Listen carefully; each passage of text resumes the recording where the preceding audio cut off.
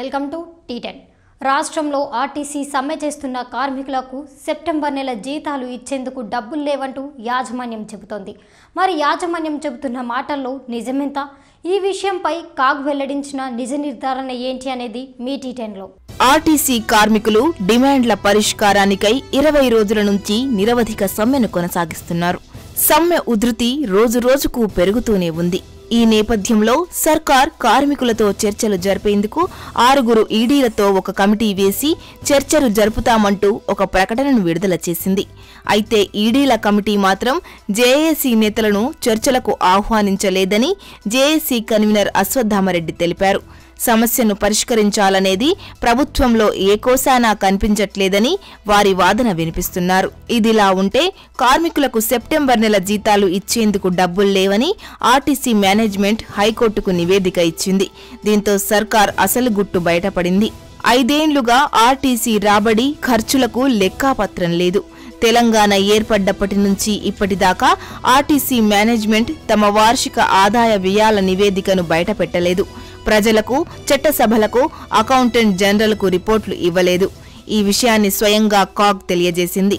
కార్మికులకు జీతాలిచ్చేందుకు డబ్బులు లేవని ఆర్టీసీ మేనేజ్మెంట్ హైకోర్టుకు నివేదిక ఇచ్చిన తరుణంలో ఈ విషయంపై ఆరా తీయడం జరిగింది. అప్పుడే అకౌంట్ల గోప్యత వ్యవహారం బయటపడింది. సెప్టెంబర్లో కార్మికుల జీతాలకు 240 కోట్లు కావాలని, తమ దగ్గర 8 కోట్లే ఉన్నాయని హైకోర్టుకు సర్కార్ నివేదించింది.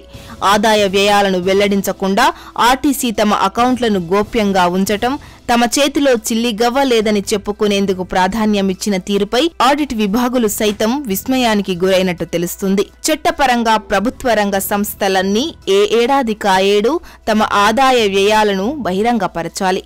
సంస్థ లాభాల్లో ఉన్నా, నష్టాల్లో ఉన్నా అలాగే బ్యాలెన్స్ షీట్ను వెల్లడించాలి.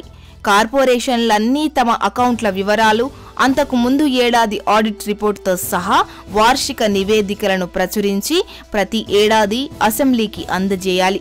రాష్ట్ర విభజన అనంతరం ఏపీఎస్ఆర్టీసీ నుంచి విడిపడ్డ టీఎస్ఆర్టీసీ ఇప్పటి వరకు తమ ఆదాయ వ్యయాలను పెండింగ్లో పెట్టింది.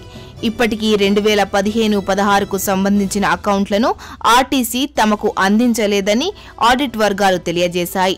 చట్ట ప్రకారం కార్పొరేషన్లన్నీ తమ అకౌంట్లను ప్రతి ఏడాది కాగ్కు అప్పగించి ఆడిట్ చేయించుకోవాలి.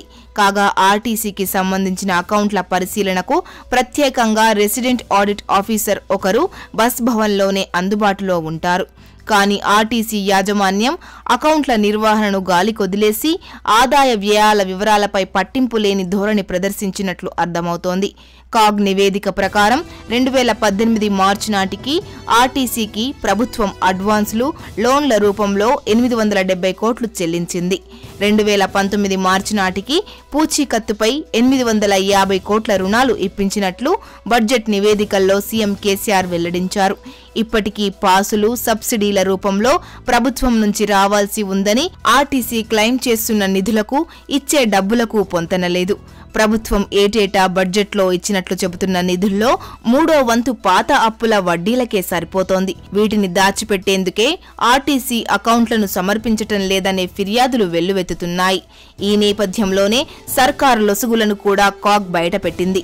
5 రీజన్లలో 33 బస్ స్టేషన్లలో స్టాళ్లు ఖాళీగా ఉన్నాయని, వాటి ద్వారా ఏటా రావాల్సిన 3.95 కోట్ల రెవెన్యూను సంస్థ నష్టపోయిందని కాగ్ ప్రస్తావించింది.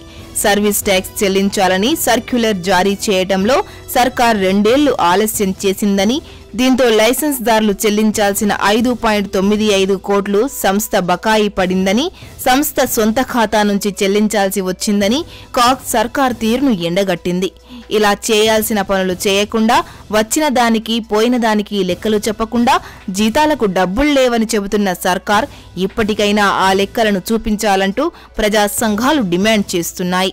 ఇది ఇవాళ T10 news. Keep watching T10. ఈ వీడియో మీకు నచ్చినట్లయితే లైక్ చేయండి, షేర్ చేయండి. ఇలాంటి మరిన్ని అప్డేట్స్ కోసం మన ఛానల్ని సబ్స్క్రైబ్ చేసి కింద కనిపిస్తున్న బెల్ బటన్ని క్లిక్ చేయండి.